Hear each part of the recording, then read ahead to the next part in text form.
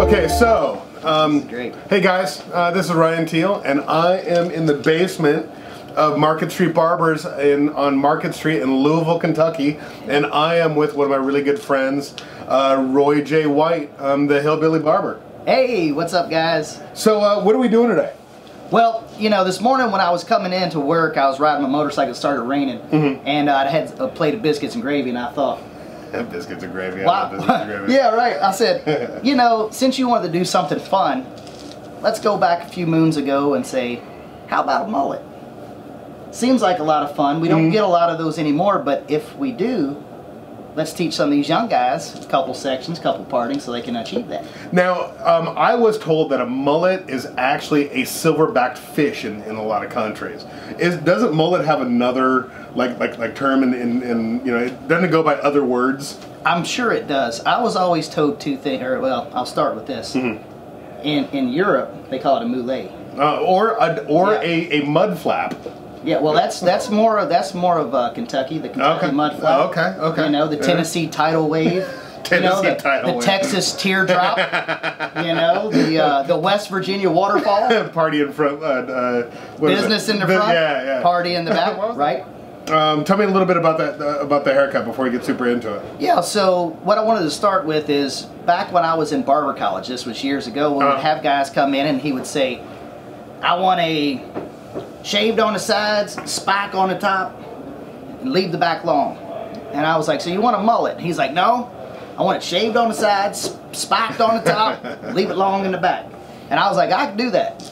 So the thing is how do you connect it and make it all look like it flows? So one of the things I was watching Dr. Quinn, Medicine Woman, and Billy Ray was a stay on that, and he had the mullet evolutionized a bit. So it had evolved to where he had this really nice free-flowing brush on the top, long in the back, but his sides were still shaved down pretty short. So that's where that was the inspiration for this cut. Cool.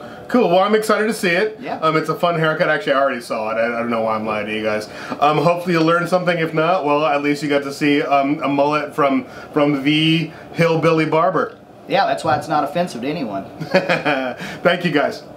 All right, here we go. So I made a section over each ear, coming from the parietal. Clipped off the hair. I'm going to start with some clipper over comb. If you notice here, I'll support underneath the clipper. So when we cut across the grain, we'll start from top to bottom. Clipper up. Over on the other side, same thing. If we cut across the comb, cutting all the hair. This is to remove. Great texture here. Mannequins are great. Alright, I'm going to use 3 sections on the top, 7.5 inch shear. If you look at my next section, I'm going to cut underneath.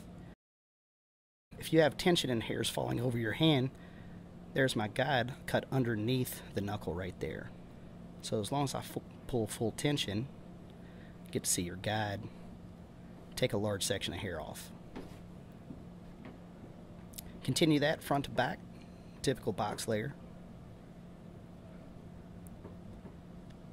Find your guide, check, pop underneath the knuckle. Super simple. I overdirect everything to the right hand side, find my corner. We're just going to take that corner off. So once again, check, corner, cut. And pop. We're going to do the same thing, so 3 sections on top of the head. Over direct to the left, find that text, pop. Corner's gone. With a 7.5 inch shear, you make 1 pop. Cut a lot of hair. It's great for efficiency. Alright, now I'm going to take a center section here. Center parting. Idea here is to get a wad of hair in your hands and over direct, taking up to the top section that's already previously been cut. Once I have that, you'll be able to see there's my guide. Take that section and now everything will flow in that nice little waterfall. Same thing on the second side. Just got to grab a lot of hair in this section, over direct to the corner, find a corner, and cut. Nice over direction here. Falls soft, marries and blends. Alright, I'm a little too deep here, so I'm going to take a smaller section. When in doubt, pull out, right? Alright. Nice texture, so we can make sure this nice mullet haircut has some great shape. We like to cut expensive looking mullets here. Perfect.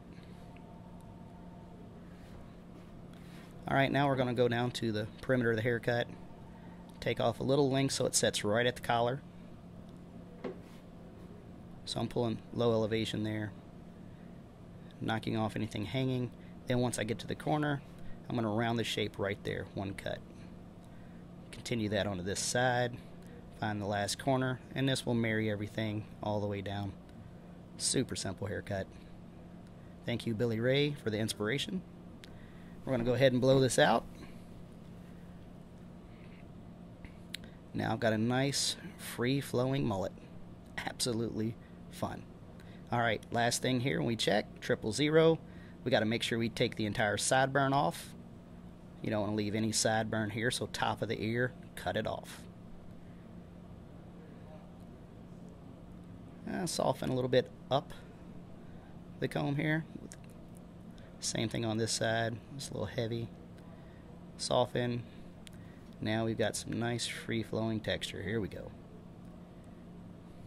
This is what I created after biscuits and gravy this morning. I thought this was a fun haircut.